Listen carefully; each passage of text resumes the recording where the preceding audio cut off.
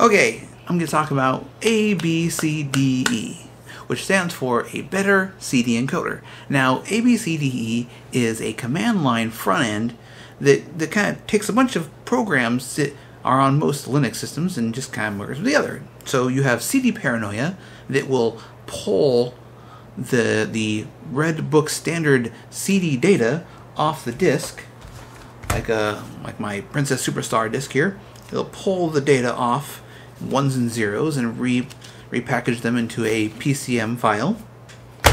Another tool, I forgot the name of it, but it basically pulls the data from the database to tell you the track listing, because the track may not be written on here according to the Red Book standard, but you can go on the internet and pull that shit down. Then, of course, the next part is the encoder, which you can choose the FLAC encoder. You can use lame MP3 encoder, OGG Vorbis, OGG Opus. Did I say FLAC? FLAC. You can use FLAC. So I'm going to show you how to do that right now. So this disk's in the disk drive, and if you check real quick inside, you can see audio disk. Now, fun thing is that GNOME, and probably other desktops too, you can actually just play these files right off here. It shows up as virtualized WAV files, even though it's actually playing, digitally streaming out through there. I don't know how good that is compared to CD Paranoia, so we're going to do it the old-fashioned way. So, ABCDE, a better CD encoder. So let's take a quick peek at the help. There is a lot going on here. There is a lot. So we're not going to cover any of that because fuck that. Alright. So ABCDE, and then you do the out command, and then you choose the formats.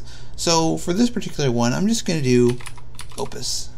Opus is, if you don't know, a patent-free audio codec. It's very small. It's a lossy format, but it sounds really good for how small the files are. So first thing we're going to do is we're going to hit this.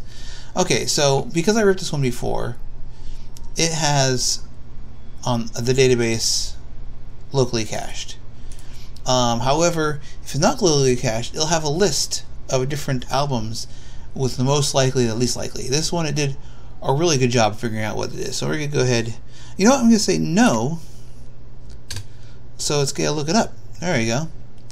Querying this database. So it's like, that's the only one on here, bro. One match. It's not a very popular band here. So edit the locally CDDB data. So sometimes there's like a little error, or sometimes they have like, maybe you don't want that capitalized or whatever. You can go in and you can make those edits. But I'm gonna go ahead and say yes, so you can see what that looks like. Now I just kind of opened up this text file in Vim, and here's all your stuff, your text. Happy ending, yeah. So, but I'm pretty happy with that. So I'm gonna go ahead and quit that. Is this a multi-artist CD? That way you can have a different artist for tracks. This is not. We're not gonna cover that today. Now it's creating the playlist, and that's it. It begins the ripping process. It rips the audio into a temporary file as a uncompressed WAV file. As you can see, it's cranking along pretty good. Little happy guy right there. And then as soon as it's done, it'll start the encoding process. Right now I'm only doing Opus, but if you have Opus, MP3, and all those different ones, it'll do each one after another. FLAC, Opus, and all that. So you end up with the folders of the different formats. So that one's done. And of course it's encoding the audio file. Now if we go back to our music folder, where's music? There's music. There we go. We're going to go into the Opus. We already have one song already encoded. Let's see if it has the information in the tag here. Yeah.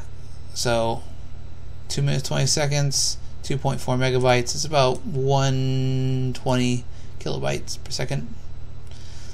But yeah, that's kind of the basics. You can kind of dig deeper and pipe in different commands and different encoding types if you like. Alright, so you're probably wondering, like, why would anybody want to use CDs when you have, like, FLAC and Spotify? Well, the truth is, you might have CDs. I have this album I bought a while back. It was actually signed by the artist, which is pretty cool. It's a band that, one of the smaller bands I like, and the booklet was pretty rad. So I've had this for years. I think I bought this in 2006, 2004, somewhere around there. But it's a good album. I still enjoy it. And smaller bands like this aren't usually on all the streaming services.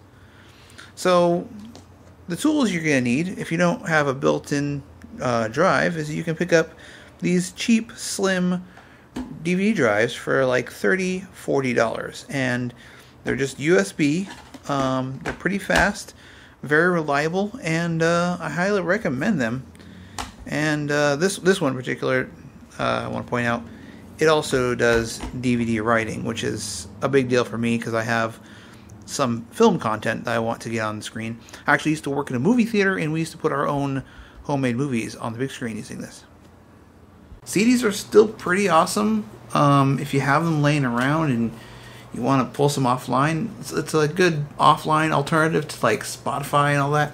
And of course, they still sound amazing.